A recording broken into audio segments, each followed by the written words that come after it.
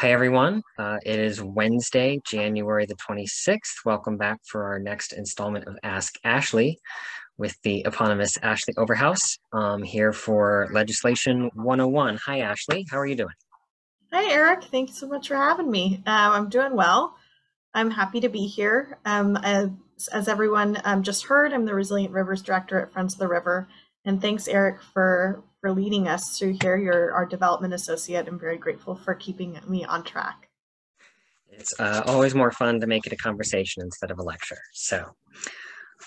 Yeah, as we've said, this is Legislation 101. It's January here in California, 2022. Yay! A lot gets started in January, of course, a lot gets set in motion that can be difficult to change.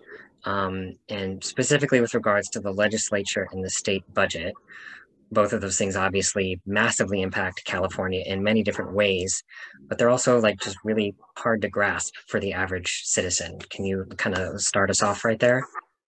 Sure, absolutely.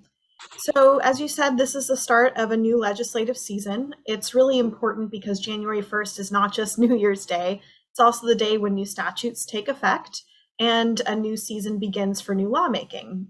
The reason why that's important is because the California State Legislature is probably one of the highest paid and best staffed legislatures in the nation. It's bicameral. What that means is there are two houses of representatives, the state assembly and the state senate. And both houses are professional, which means that they are expected to work full time and they have paid staff. And the legislative season itself is a little bit longer, and we'll go over kind of a timeline later. But it does mean that for Friends of the River and for other people in the public that are interested in engaging, you have a greater amount of time to make a difference and to really connect with the people you've elected to be a voice for rivers, which I think is really important. Friends of the River tracks and engages in the legislative season and will do so again here in 2022 to make sure that we have a voice in the process. And so I guess maybe the question for some of our members even is why is Friends of the River involved in the state policy? Why is it involved in that universe to begin with?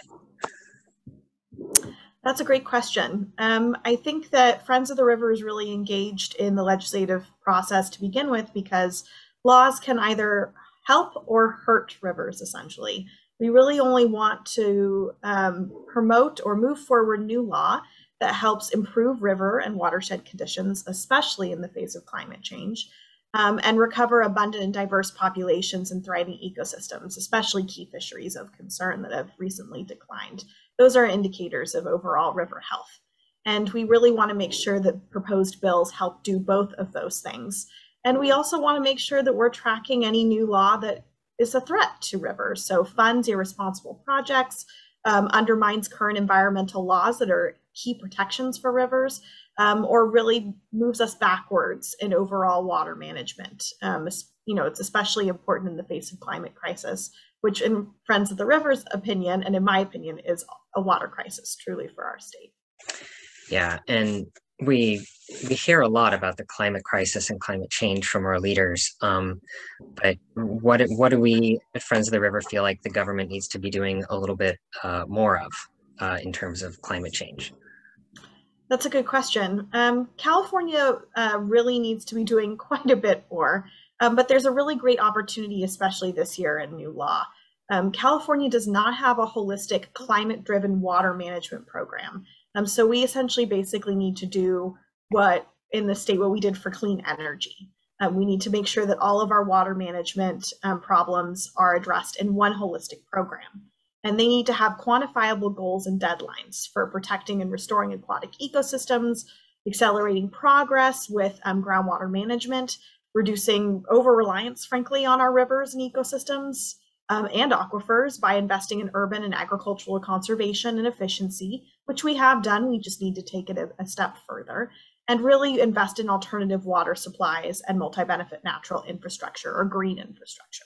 Those are all really important things that need to be housed under one holistic climate-driven program. So with the legislation process having started in January of 2022, it's there's a lot We're not expecting everyone to be able to process everything on the screen right now, but there's a few key deadlines that come really early in the year. What does that look like? Yeah, that's true. This actually caught me by surprise as I was learning to be an advocate for the first time. How quickly some of these deadlines that are so important for the rest of this really long legislative season come so quickly. So many of the bills in California's legislative process become what we call two-year bills.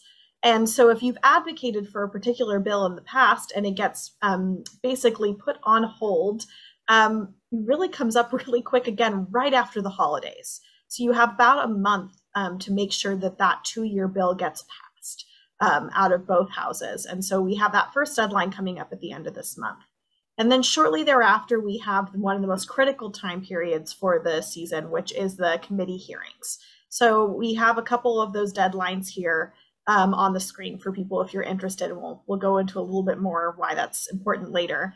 But then the other major deadlines are just indicators of when you really, frankly, need to have a bill heard before policy and financial committees. And then the identical version of the bill has to be passed by both houses and then signed by the governor to become law. And so basically, you really need to make sure that you are in the process or the meat, making the sausage, so to speak, of when that bill is being formed in committees before it gets to the floor. So basically, FOR tracks important committees, and those meetings will be basically through February and March. So that's coming up pretty quick. And those committee meetings include the Assembly Committee on Natural Resources, the Assembly Committee on Water, Parks, and Wildlife, which, yes, is a whole different committee. Assembly Committee on Appropriations, which is funding or the financial impacts of a bill. The Senate Committee on Natural Resources and Water, and then the Senate Appropriations Committee.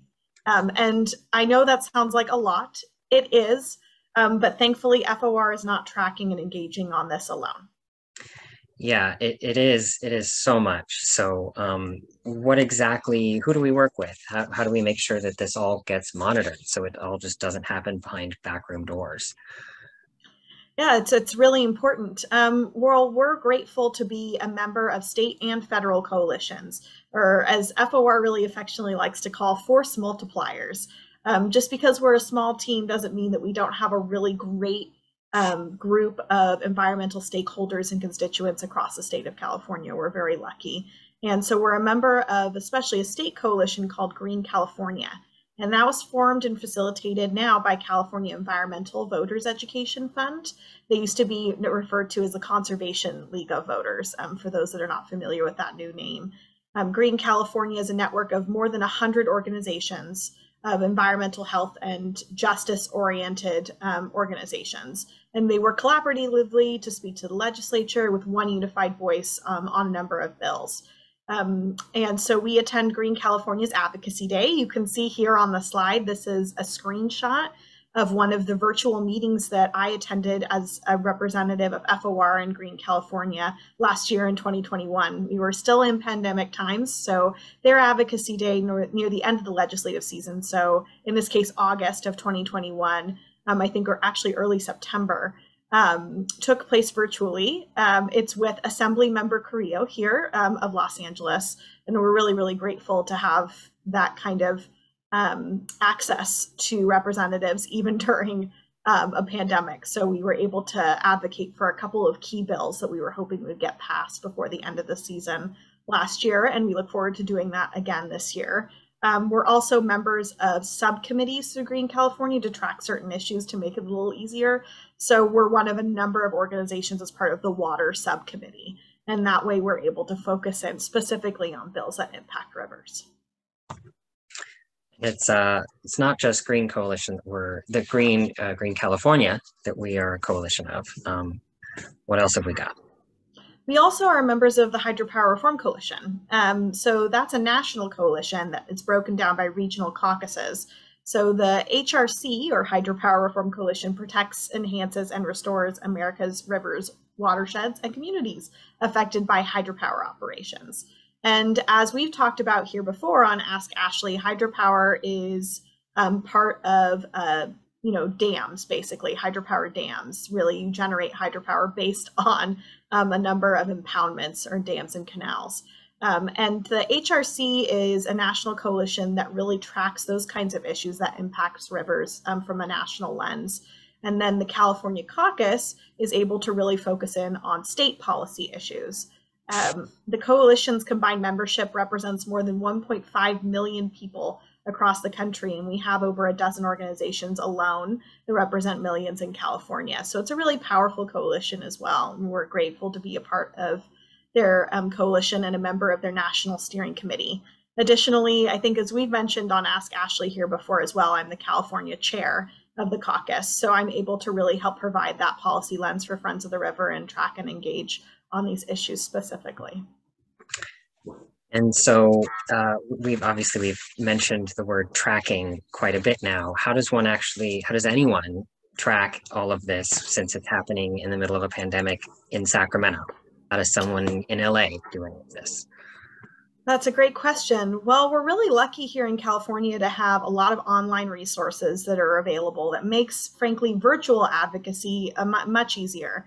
One of my favorite websites that we have screenshot here on the slide is called ledgeinfo.gov, and it is the best way for myself as well as any layperson to track individual bills. So where the orange arrow is, you need to put in the associated bill number and make sure that you also have, ideally the right year. So when you press go, you sometimes have to then narrow your search to make sure that you are in this year and you're getting the right bill, that you're the right piece of legislation that you want to comment on. Once that page does come up, you have all sorts of information at your fingertips. You have the author, you have the status of the bill, you have a list of who's in favor and who opposes. It's really helpful. And then you also show what committees it's been before and when those committee hearings are. And then, of course, FOR also tracks legislation using, thankfully, the resources of the coalitions that we just mentioned internally. So we do have quite a bit of support with tracking legislation across both coalitions. And obviously, tracking is only the first step of it. Like we have ideas about how the laws should shake out. What does that commenting actually look like? Do you testify in front of committees? Are you talking to specific legislators? There was that previous advocacy day in front of was that Assemblyman Carrillo? Mm-hmm. Yes, so that's a great question. So absolutely, tracking is just the first step. When required, FOR needs to take steps to then engage to influence the actual bill itself. And of course, there are limitations because we are a 501c3 on what we can do with directly lobbying or advocating for certain bills. So we do choose wisely when to engage. When we do three different things. We give testimony before committees. So during the virtual world, it was a phone system actually sometimes, or Zoom or another web platform. They didn't need to see your face, but they did need to be able to hear your voice. Sometimes it was as simple as a yay or nay for opposing or supporting a bill. Other times it's as complicated as expert testimony or technical analysis. And that is really given in hearings. And that is hopefully going to remain a virtual or call-in option again this year. The second thing that we do is we also sign on to other organizations' letters with policy analysis. It's really detailed. And we basically support and leverage other organizations' work. And they submit those letters then to either an author of a bill or submit it directly to the legislature as supporting or opposing a particular bill. And then finally, third, like you mentioned, we actually talk to just legislators, especially authors of particular bills of concern that impact our coalitions and the issues that they advocate for. And oftentimes it's really wonderful now doing it virtually with either the staff of the representative or the representative themselves. And we're really grateful that we've done days like California Rivers Day in May or the Green California Advocacy Day, where we get to have those conversations that are so important with our elected officials. And obviously, legislation is only one half of it. There's also the budget. we all know, I'm sure many of us have heard that California is, I think we're the fifth largest economy in the world right now. So there's very large sums of money moving around. Governor Newsom just released a draft proposed budget, I think 2 weeks ago. How does the budget tracking process, what does that look like? How does it differ from the legislation process? Yes, that's a really important piece here as well. So while we have individual bills that we track and engage on, there is an overarching funding mechanism that is also technically a separate bill itself that we have to track and engage in as well, and that's called the state budget. And the state budget has its own deadlines, as you can see here in this great flow chart by the ACLU. The first draft was released on time a couple of weeks ago by Governor Newsom and his administration. And to give credit where credit is due, we were excited to see that Governor Newsom released a budget that is not only marketed better for the public to understand, called California's Blueprint, but it also prioritizes climate change. There were 5 big priorities in the budget. COVID-19 response, climate change is number 2, homelessness, inequality, and the state's real public safety plan. And that was something that was exciting for environmental stakeholders and FOR to see. Unfortunately, though, really the budget did not mention healthy rivers in very many areas. So one of the things that we do is we're going to be engaging or tracking the budget as it's moving forward this year, just like we would any other bill. So it's looking like we should really need to engage during the same time period that we do with the other bills when committee hearings, budget subcommittee hearings will be happening over the next couple months, and those will be important for FOR to track and engage in. So how does members or organizations from the public how do we track the budget process? How can we influence that? Is it roughly the same or different from this legislation process? Unfortunately, it is a bit more convoluted than the actual bill process. As complicated and complex as the bill process was we just described, the budget process is even harder to engage in, frankly, from a public perspective. You have both 2 websites and technically a third, if you really want to get into it, of where you can find different documents related to the budget. And here we talked about the Legislative Analyst's Office as the number one I suggest, and then the California Department of Finance. And those have great summaries, especially executive summaries of the governor's budget. Budgets are a statement of values, and this proposal does fall short. During the stakeholder briefing for environmental organizations, the Natural Resources Agency Secretary Wade Crowfoot acknowledged that California water management is always a work in progress. But as it is related to what's contained here in the budget, we're hoping that that work in progress is really fast-paced and happens during this budget season. Because there really is no good way for the public to engage in the budget, and the public process for really understanding the budget is convoluted and difficult as well. So we're hoping that through Green California, we can engage in the budget in this limited time window and see what we can influence through the legislature as they come up with their own version of the budget before the May revise is published. And that's all, that also has to happen before July, because our California's fiscal year is July to June, I believe. Correct. Yeah, on that previous slide, you saw, I think, that the budget actually has to be passed by June 15th. And so, that's something that it comes before you know it. It's actually pretty quick, that process. And there's quite a bit of negotiation here between the legislature and the Newsom administration on where they want to spend money and how. This year we were excited to see the Newsom administration right off the bat propose an additional $750 million to tackle the drought on top of the $5.2 billion he proposed in his budget last year.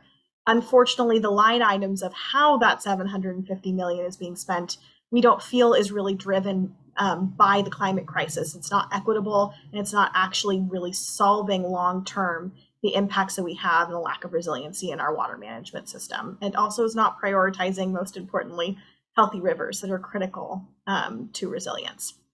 So Friends of the River is going to urge our leaders to take action and review our recommendations moving forward here in the next couple months. And the last part of all of this is the management plans and adaptation strategies, which is, correct me if I'm wrong, sort of how the executive branch is meant to implement all of these laws and budgets that are flying around. Is that correct? That is correct. Yes, exactly. And the reason why we put it in this kind of graphic is because there really is no good way to connect all of them, but we wanted to make sure that our friends of the river really understand why we are engaging in certain management plans. So this is certainly not all inclusive. These are just the three that Friends of the River is tracking that we feel are really important, especially in 2022. So the first is the water resilience portfolio. Friends of the River and a number of other organizations submitted recommendations on this portfolio during a stakeholder intensive process throughout 2019. And we were actually really pleased to see the Newsom administration include a number of recommendations in the final version published in 2020.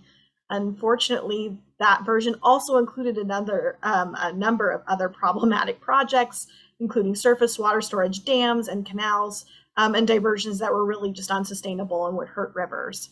So we were looking forward to hearing more progress on this plan in 2021. We got a 2021 update or a progress report published this month. So breaking news, alongside the draft budget, the Newsom administration also published a progress report.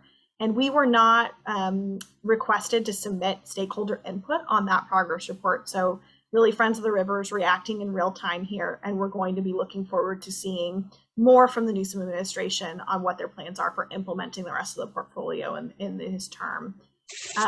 The second management plan really is the climate strategy, which is really, frankly, taking what's implemented in the water resilience portfolio or mentioned and putting it into the framework statewide with all the other resource management issues. And they are required by the legislation to update this climate adaptation strategy every 5 years. So this was a critical opportunity for Friends of the River to review that climate strategy and request that healthy rivers be incorporated as part of an overall holistic climate-driven plan. So we submitted comments alongside a number of organizations in November 2021, and that final plan has actually not been published as of yet today, January 26th, but we look forward to when it is, because it will outline the state's key climate resilience priorities and measurable steps.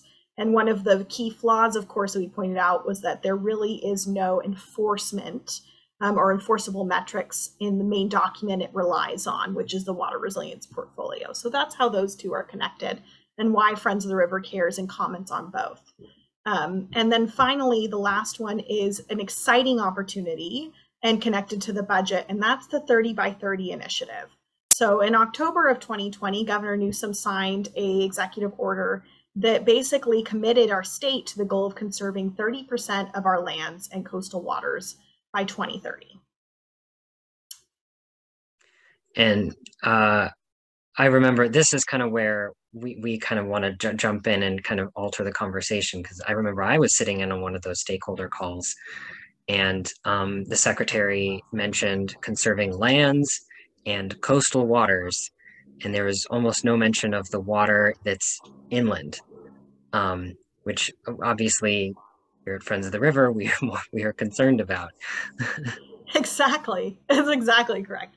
I think that there some part of this great initiative, the message has been lost. Rivers have been forgotten. They are the veins, truly, of the California landscape. When you're talking about conserving large swaths of land, you are ultimately also conserving the waters that run in them, which can take the form of rivers, streams, creek beds, and really that's important for them to really directly acknowledge in this draft document. They released a draft strategy document called Pathways to 3030, and it's out right now for public review. And so Friends of the River encourages everyone truly to review this document and comment. It's a really easy comment form to fill out. It doesn't take very long. And the deadline is February 15th. So you have some time. This is an important initiative. And most importantly, it has a chunk of funding under the state budget for this year to really implement this Pathways document.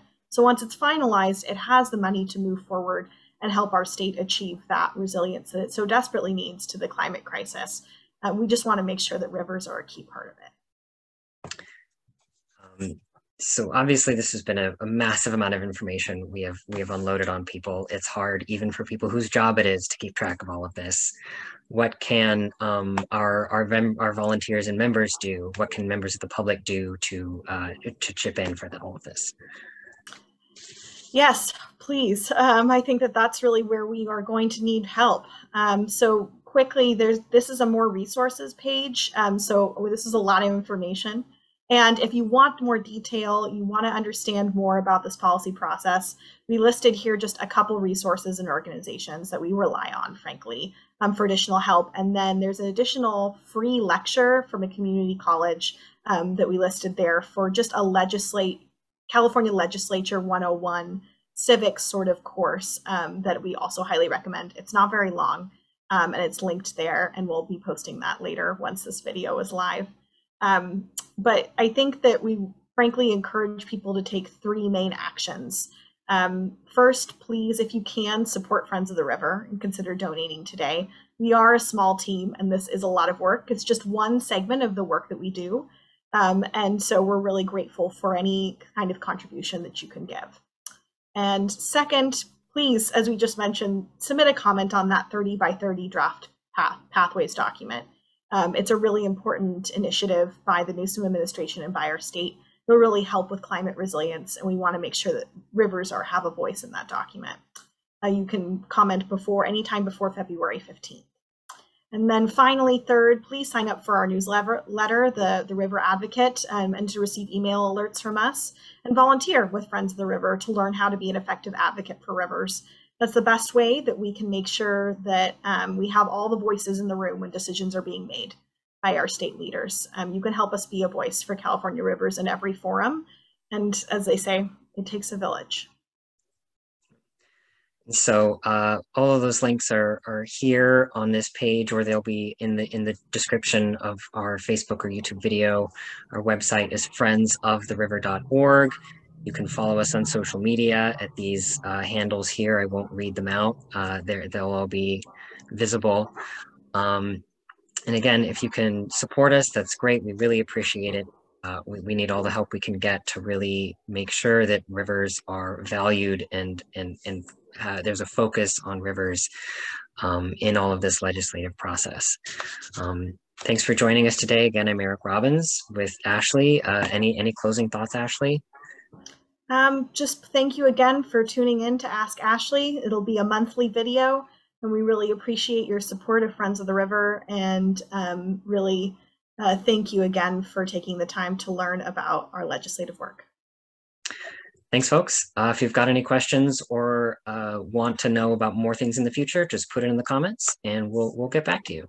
Thanks for coming today, and we'll see you on the other side. Thanks, everyone.